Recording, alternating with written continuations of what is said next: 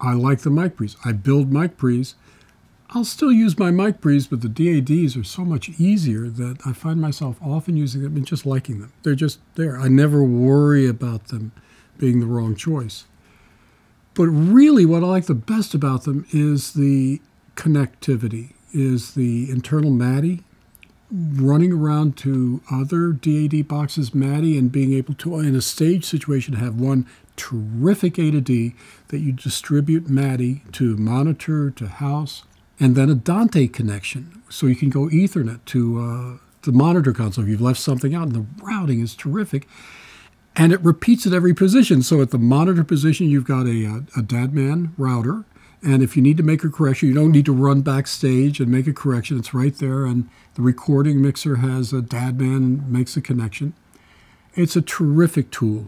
And I can't think of anything that I'm missing.